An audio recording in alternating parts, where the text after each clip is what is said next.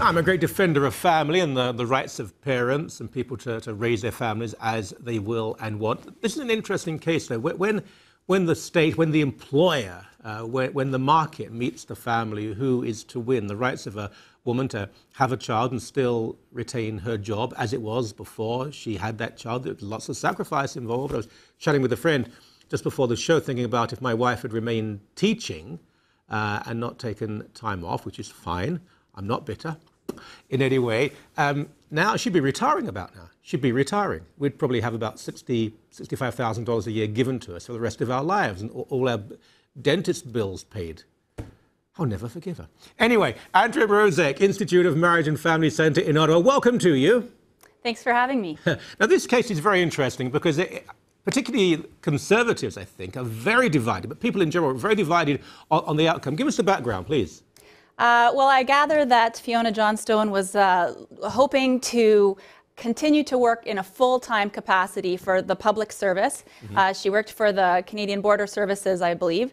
When she had kids, she found she wasn't able to maintain that full-time status. Her employer told her that she would have to go down to part-time status in order to accommodate her needs, her desire to care for her children herself.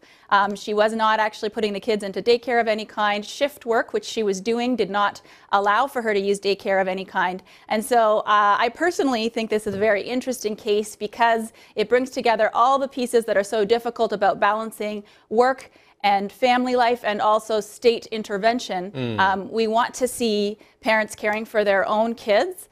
We want to see them have the maximum potential to do that, to not have state-run daycares, for example, which don't even serve people like Fiona very well because shift work cannot be accommodated. On the flip side, however, the question in this court case now, which they've ruled basically in Fiona's favor, they've said that reasonable accommodations should allow her to be able to work the shifts that she desired in the manner that she desired. The problem now is not that the accommodations are being made, but that they're being made by the courts, and that now this decision is going to influence businesses, small and large, across the country. Yes. Now, in this case, though, working in border, not security, but border checks, and frankly, I think a lot of this is totally redundant, by the way, because a number of times that I've heard Portuguese and Scottish grandmothers interrogated by someone sitting there, why are you coming here, and all this waste of time. But it does involve, apparently, shift work and hours that are not always pleasant because obviously the airport, for example,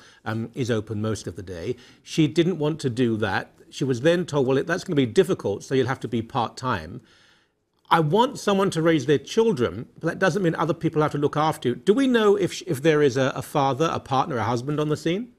I don't know that. I do know that she wanted to have family. She wanted to make family arrangements, that family would be caring for her kids, which I think is admirable. And if she's going to great lengths to make that happen so that family can care for her kids and she can be there on her off days, I actually have no problem with that. And I really hope that within the capacity of businesses, whatever is reasonable, we should be accommodating parents to be able to do flex time or to be able to work from home. Well, but how much? I mean, let's talk about this because, first of all, look, in most places of employ, you know your colleagues pretty well, and people will try and compromise. So I'll take your shift, you take mine. I understand you just had a child. People get along with their colleagues. Now, if that can't happen, sometimes it can't, and this is obviously the public sector, most employers at a mid-level, again, will try and help you out. They're not there to be unpleasant. Above them, they won't even know who you are. But we don't know all of the context there. But let's take, after this court decision, let's say it's someone with 3 or 4 employees. They're probably working with their employees. They're not making huge amounts of money, but they're the backbone, the bedrock of our society. If someone says, well, I've decided to have a child, good for you, but now I also want you to take me back at the same wage, even though I can't do what you want me to do and I couldn't do previously, that seems a bit unfair.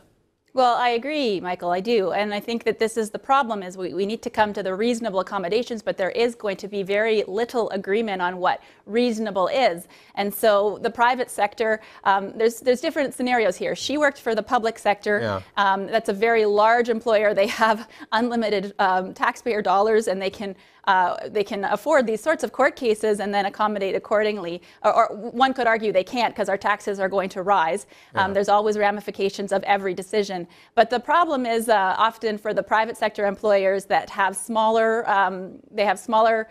groups of employees, and it makes it much more difficult to make special accommodations. I still think, though, ultimately, when it's not happening within the court system, when it's done privately, we can come to reasonable accommodations that allow women and men to work and also take care of their own kids. Kids are not a part-time job, by the way, which I think we're rapidly coming to that place in our society where people think they can continue their working lives in exactly the same way as prior to having children. They're a full-time job. There are many, many, many different sacrifices made on the parts of parents. And we need to find the right balance in recognizing that versus understanding that those sacrifices will be made by parents because they love their kids. Right, I think that's very well put, because it isn't life as usual. Anyone thinks that it's merely like, I don't know, taking up a hobby or something. It isn't.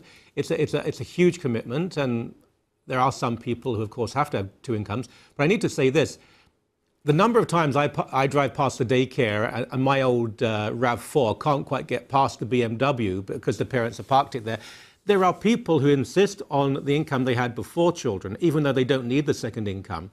And I really begrudge the idea that employers should have to compromise or actually have to pay high taxes for socialized daycare because they simply still want their third vacation every year. Daycares are often, the state pours money into daycares, by the way, and this is often done at the expense of single parents, it's done at the expense of shift workers, and it's done at the expense of parents who go to great lengths, making great sacrifices so that they don't have to use daycares. And if we're going to talk about equity, we don't have it right now in the system whatsoever because we pour state monies into daycares rather than giving it to parents. We can argue about whether that's the right way to use state tax dollars as well. But personally, if I were going to get a little bit off topic from the issue at hand, the idea of funding daycares to quote unquote help families is not actually helping families at all. You know, I got in with this years ago on radio. I was talking about this subject and I had a woman telephone and say she was very happy because she put her children in daycare so she could find the time to run her own daycare. And I said, well, wouldn't it be easier just to raise the children yourself or even in your own daycare? And she said, no, they're better socialized elsewhere, which I suppose says it all. Thank you for your time. Thank you very much.